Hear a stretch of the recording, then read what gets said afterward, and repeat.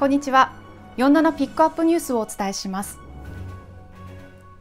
静岡県東伊豆町が発祥の地とされる雛のつるし飾りが世田谷区の百貨店に展示され、訪れた人たちを楽しませています。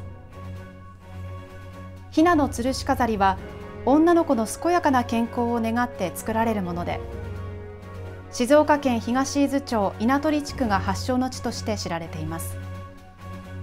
飾りは一つ一つ手作りで、神の使いとされる鳩や足が丈夫になるよう願いを込める草履、そして特産品の金目鯛など様々です。東伊豆町は地域の伝統を多くの人に知ってもらおうと、この時期多摩川高島屋ショッピングセンターで展示を行っています。今年で5回目です。